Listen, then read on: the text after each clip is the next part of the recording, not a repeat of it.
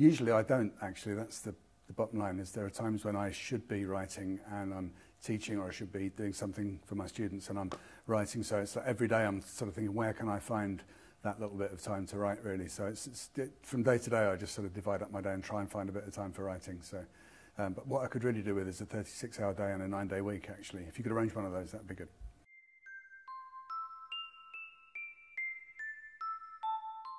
Oh, well, it's great. I mean, when you're writing a book, you've no idea whether it's going to be good, bad, or indifferent. I mean, obviously, you try and make it the best it can be, and you hope people will like it, but you never really know until it's out there.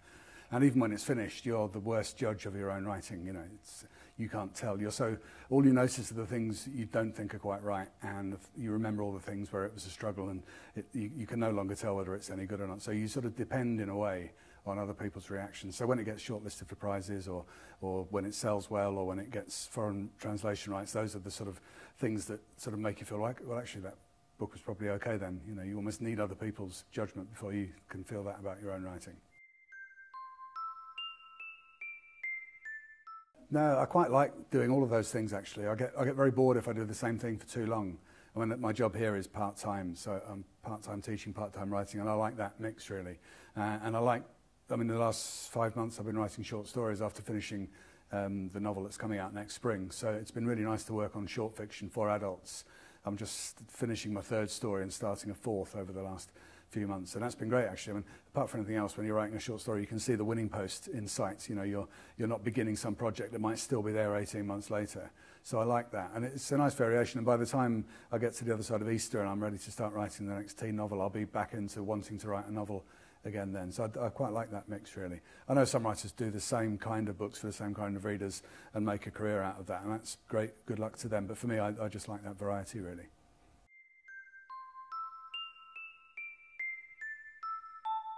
A lot of the things I did when I was travelling, or experiences I had, or places I went to, or people I met, or things that happened to me or that I witnessed, have gradually sort of dripped into my fiction. I've not written a novel about the whole experience, but I mean, I went travelling a couple of times, but bits and pieces of those experiences have sort of found their way into fiction. I mean, that tends to be how most writers work. You sort of draw on your own personal experiences, and it's the degree to which you fictionalise them or present them autobiographically that varies from author to author. And obviously you mix it in with imagination and research and other stuff as well. But so yeah, quite a bit of what I sort of experienced when I was travelling has found its way in.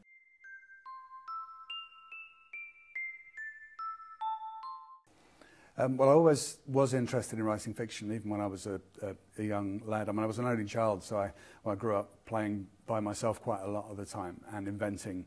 You know, I'd have toys and soldiers and things, and I'd invent storylines around them. I used to write screenplays. When I was about 10 years old, I used to write these screenplays for these toy soldiers that I had. Sort of cowboys and Indians. You could still play with cowboys and Indians in those days and call them that. So obviously we don't do that anymore, but in those days you could. And so I used to write these elaborate stories about these toys. So I think I always had that sort of desire to write stories or to make narratives up. So I think it's probably from early childhood, really, as early as I can remember.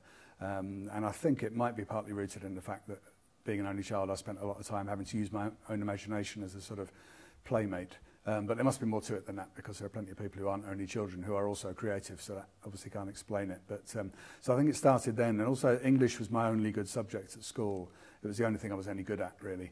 It was the only subject I got any good marks for. It was the only subject I enjoyed doing. So I think I always knew I wanted to do something for a job or for a career that used what I was best at, really.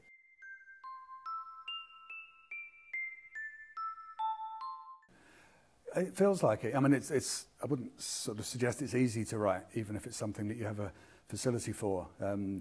But I mean, you need to work at it, and there are skills and techniques and things that you develop. But I've always enjoyed it so much that it never felt like work, really. So even in the days when it's a bit of a struggle, I mean, you get days when you get blocked, or you can't work your way through a scene, or somehow the thing isn't quite hanging together, and you find a way of working through that. But it's always felt enjoyable to me. And I think if you enjoy something, it never really feels like it's hard work then, does it? So I think sort of, yes, it comes naturally, and you enjoy working at it even when it's not going very well, because it's just what you like doing, really.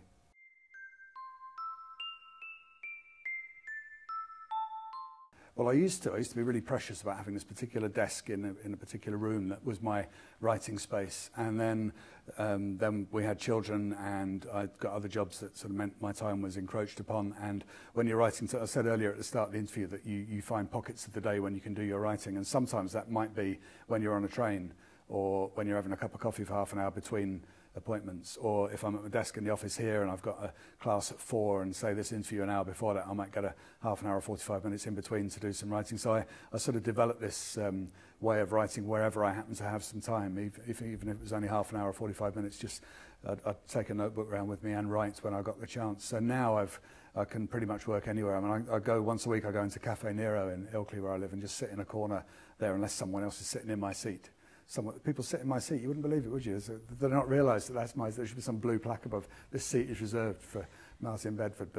And I sit there and write. And even, you know what coffee shops are like, the milk steamers making a racket, they're grinding the coffee beans, someone's bunging a load of cups into the dishwasher and making a racket. There's usually at least half a dozen parents with toddlers who are throwing toys at each other and screaming in the background. But somehow when I get into the writing zone, all of that just sort of drops away into the background and I can write. But if you'd asked me maybe 5-10 years ago, I would have said, I couldn't possibly work in a coffee shop. I need my desk and my space.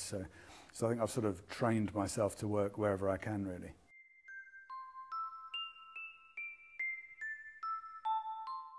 Oh, that's a tricky one. To be honest, the best piece of advice I've ever had about writing is just write as much as you can, as often as you can. I went on a writing course. I went on several writing courses before I got published.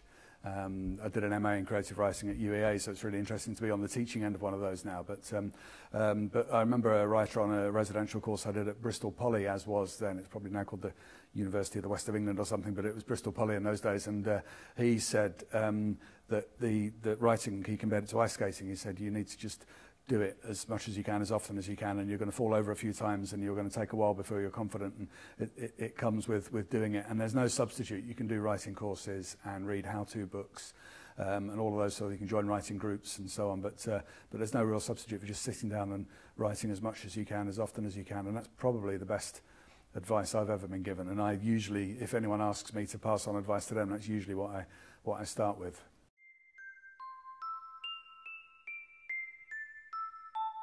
Well, I think that the aspiring writers one would be just repeating the advice I was given about writing as much as you can, as often as you can. And I wouldn't ever give advice to fellow authors who are already authors, because I think they've got there and done it in their own way, and I should really be pinching advice off of them rather than offering them mine.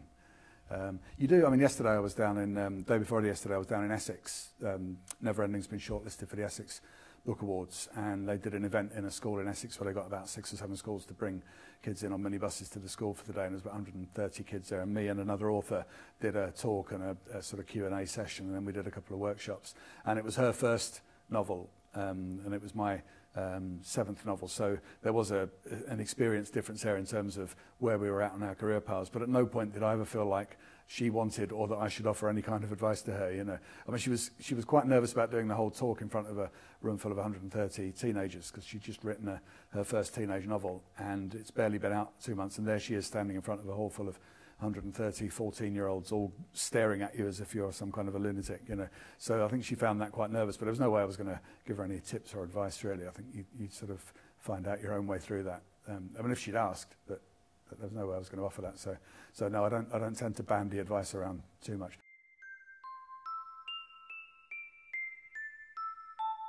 Well, it's called Stepping into Character, so I won't give away too much in terms of what the content's going to be, but basically the whole workshop is geared around characterization as being the sort of building block, the fundamental building block of fiction writing.